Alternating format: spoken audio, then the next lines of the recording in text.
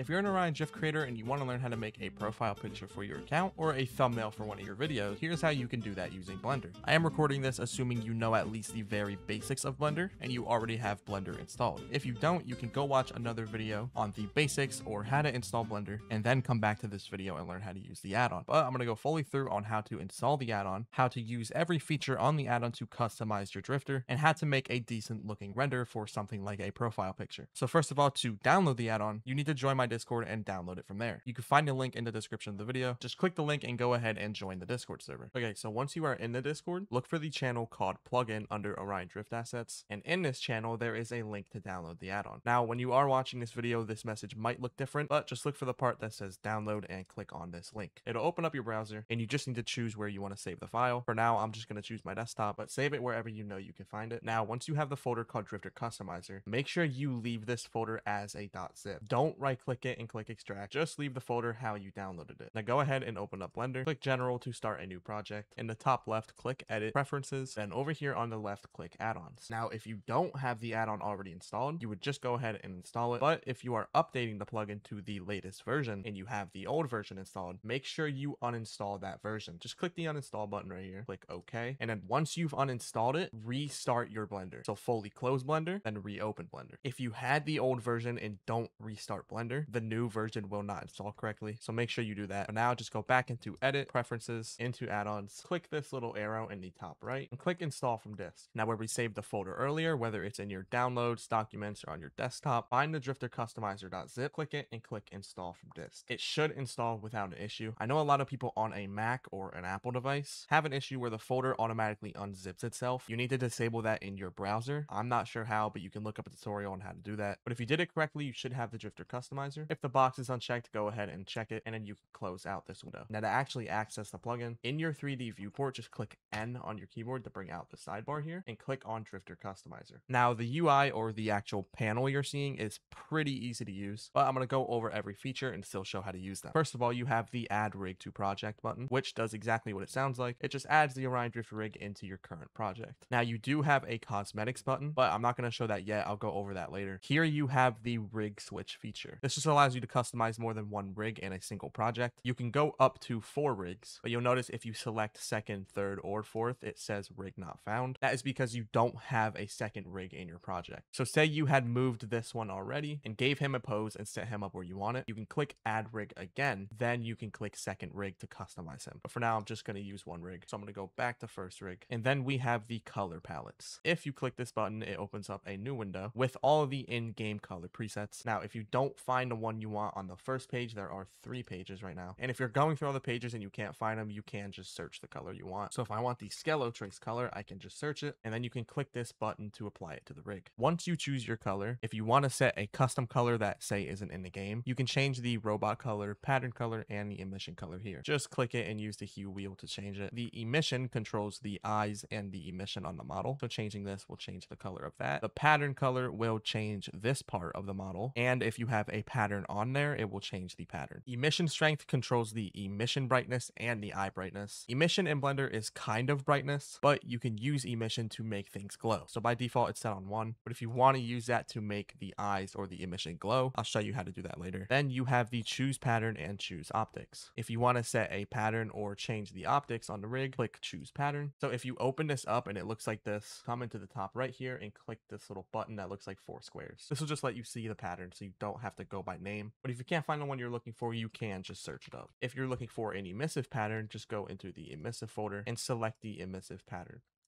Now we're getting somewhere with the model, but you can also change the eyes, the badge, and the number. So the same thing with the pattern, just click choose optics. And instead of scrolling through all this, just search up the optics you want. For example, I'm going to use the plus optics. Click it and click load custom eye texture down here. And then once again, the same thing with the badge. Just choose whatever badge you want. I'm just going to choose the badge I wear. And if you don't want a badge, you can disable it or re-enable it if you want it back. The number controls are pretty easy to use. Just slide this number right here to change the tens and slide this one to change the ones. So say I want the number 18, I would set 10s to 1 and the 1s to 8. Now shoulder pad toggle just disables the shoulder pads or re-enables them. So if you're using a shoulder pad cosmetic, you can disable these. And going back to cosmetics, if you want to add cosmetics to the rig, click the cosmetics button up here. Once again, if you get in here and it looks like this, you can click this button in the top right, and then you can actually see the previews of the cosmetic. You can just scroll through and find the cosmetics you want, or of course, again, you can search them. So select the cosmetics you want to wear, then click append right here. All the cosmetics will automatically align to where they are in game. I'm going to go ahead and disable my shoulder pad since I'm using custom ones. Now we can move on to how to pose him, how to change the cosmetics, and how to render out an image of the model. So if you do want to use a name tag, you can change the name tag by clicking it and clicking tab on your keyboard. Going over here, click backspace to delete all this, and then just type in your name. For this, I'm just going to delete the name tag since I don't ever really use it. And now we want to change the way he is posed. So you can click on the rig, make sure you're not clicking the model, but the actual rig, which is all the shapes around him. Go up to object mode and change it to pose mode. And now there are multiple bones you can select and pose. There are bones that you can't move, like the shoulder bones right here and these forearm bones. The bones you can move are the head bone, the torso. You can move the hands, the handballs, and the fingers. Now you'll notice when we move this, the cosmetics don't move as well. And that's what these non-movable bones are for. So to make a cosmetic move with the rig, select, let's say, the hat cosmetic. Hold shift on your keyboard and select the rig again. Go back into pose mode, select the head bone, which is what we want the hat to move with. Click Control P on your keyboard, then select bone right here. You'll notice if we move the bone, the hat moves as well. Then just do this for each cosmetic. So this shoulder pad would be parented to this shoulder bone right here. So once again, click Control P, select bone, then do the exact same for the other shoulder pad. Make sure you have the right shoulder bone selected. Control P, bone. If you have forearm cosmetics, you parent them to this bone right here. And of course, if you have a back cosmetic, parent it to the big square bone, which is the torso. But everything should move with it now. If you don't know how to move anything or rotate anything, you can use these tools right here. Personally, I don't use these. Instead, on your keyboard, if you have a bone selected and you want to move it, click G, and then you can move your cursor around to move it. If you want to rotate the hand or say rotate a finger, you can click R. And if you for some reason wanted to scale the hand, you can click S and move your cursor. It's definitely a lot easier than the tools over here. So I would recommend using the shortcuts, but if you really want to, you can use the arrows, the rotate, or the scale tool. A couple more bones you have is the lower torso bone, which allows you to move this part, and you can move what I guess you would call the hips of the model. If you want to move the eyes around, you can click this bone, click G, and move it around to move the position of the eyes. Now, if you want to make them blink or just be in a blinked position, go back into object mode, select this little circle right here, click G, and you can move it up and down to make your character blink. But before we pose the character, I want to make my cosmetics the same color as my model. So if you again want to change your color, go ahead into the color palettes and choose the color you want, click OK. And now if you want to add these colors to the cosmetics, select the cosmetic and click this button right here. You'll see primary color, secondary color, and emission color. The easiest way to add your rig's color to the cosmetics is just to come over to the plugin, click the robot color, and drag it over to primary color. You can do that with pattern color to secondary color and emission color to emission color. If you change one shoulder, it'll change the other, but you do have to change the hat individually. So just do the same thing, click and drag over to secondary color, click and drag to emission color. Now your cosmetics will match the color of your rig. And now you are fully done customizing him. But if you're using Blender for your first time, I'm assuming you don't have a camera in your scene and you don't know how to add lighting. So if you want to add a camera, click Shift and A on your keyboard, go down to here and click camera. You can view your camera with this button here. And if you want to move around, there's a lot of ways to move around in Blender. You can just manually move it with G, rotate it around with R. But the way I usually do it is just go into your camera view, click Shift and the tilde key. Then that brings you into free cam mode and you can use W, A, S, and D, Q, and E to move around. Go ahead and place that camera where you want it, then click to lock to position.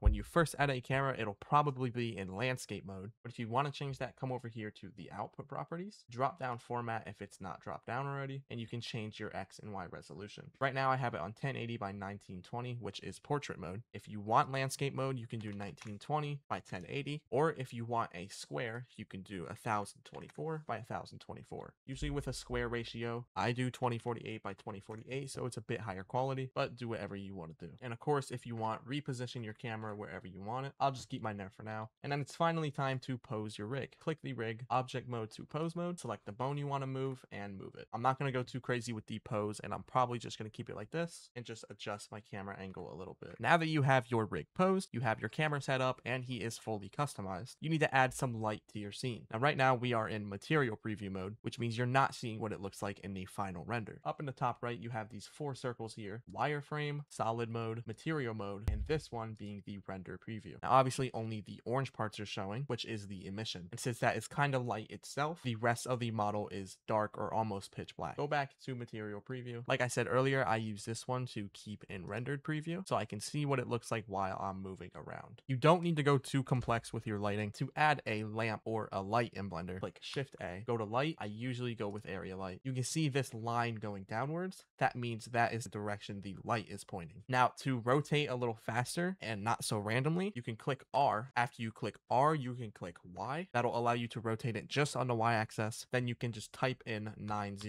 or 90 to rotate it on a 90-degree angle. Click enter once you're done. Then you can do the same when moving something. So you can click G then X and move over to the right. Now obviously this looks pretty bad, but you can adjust the scale of your light by clicking S, then say Y to scale it just on a certain axis. And I usually scale my light just to fit my model a little better. Now obviously this light is pretty dim. It's not very bright. So what you can do is select your light, click this little light bulb right here, and you can change the power or the wattage of your light. So click on the value. You can change 10 to something like 50, then click enter, and your light will be a lot brighter. And obviously this light is only hitting this side, meaning this side of the rig is still dark. Now instead of adding a whole new light and redoing all that, you can click your light, click Shift D on your keyboard, and that duplicates the light. I'm going to move it over here, and just like I said earlier, click R on your keyboard, Z to rotate it on the Z axis, then type 180 to make it turn fully around. And now you have a light on both sides of your rig. I would recommend just adjusting your light, like moving it, rotating it, scaling it, adjusting the power, just to get the look you want to get. I'm going to go ahead and leave my lights like this, and I'm actually going to duplicate one more light, and I'm going to put it behind the model, R,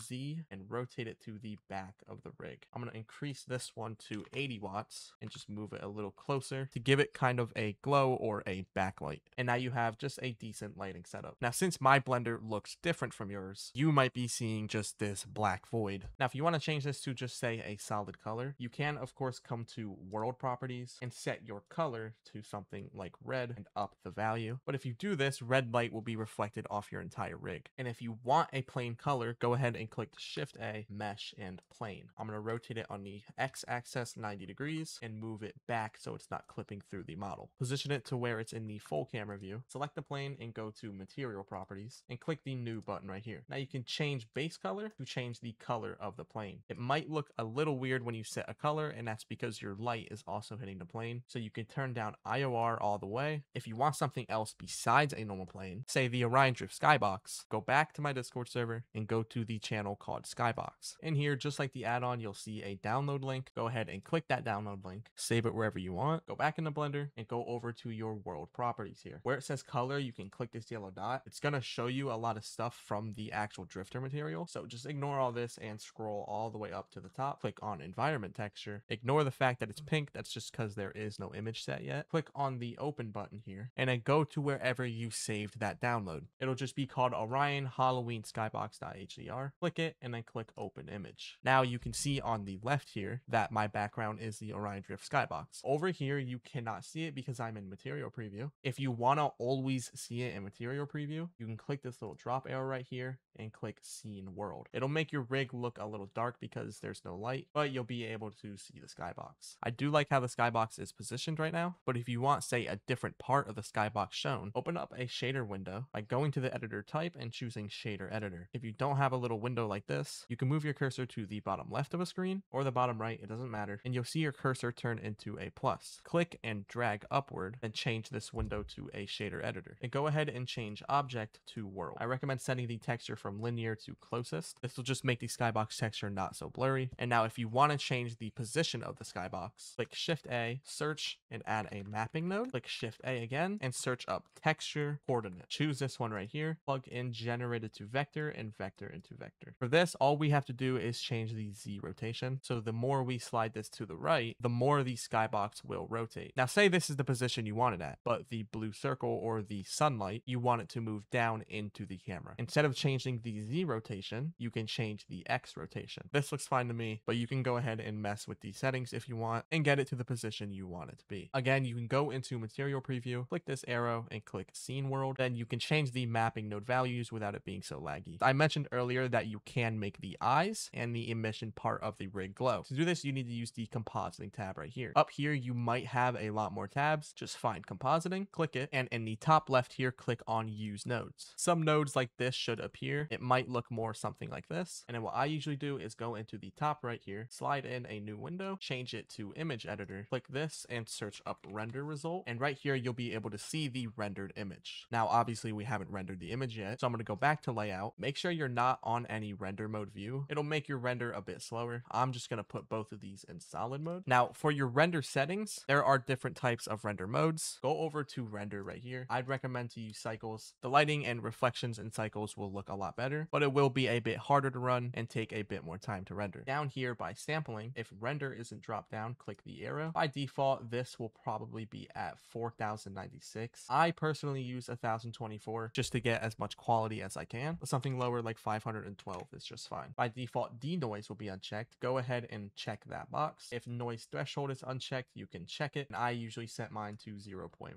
After doing that, all you have to do is click F12 on your keyboard, but if you don't have any function keys, you can go to the top left and click render and click render image. A window like this will pop up. Just go ahead and zoom out. Yes, it looks really noisy, but that is totally normal. You need to let it sit for a few minutes and finish rendering all the samples. But I'm going to go ahead and close this window, go back to compositing, click Shift A and search up glare. Select it and just drop it between this yellow line. What I want is more of a bloom effect. So we can go to this glare node and change it from streaks to either bloom, or I usually use fog glow. I think fog glow looks a bit better than bloom, but obviously the eyes are not glowing, neither is the emission parts. But you can see the cosmetic where the light is hitting it, it is glowing. So we can change this by going back to layout, clicking N on our keyboard to open up the add-on, and changing the emission strength to something like 2. So instead of re-rendering this to see if the eyes are glowing, we're going to go to render mode. I'm going to click this drop down arrow, and we're going to change compositor to camera. So I'm going to keep it at 2. It goes all the way up to 5, but you rarely ever need that much. I'm going to change this back to solid mode and click F12 to re-render. After it renders, it might take a second to apply the compositing, but I think this looks pretty good. So if you're fine with this, you can go ahead and click image, click save as, go to wherever you want to save this. You can change the name to whatever you want and click save as image. But that is really it on how to use the add-on. If you have any more questions, there is a help channel in the Discord. Just send a message in here and somebody will answer you eventually. Also, go ahead and send the render you made in the renders channel. But yeah, that is how you use the add-on to make something like a profile picture.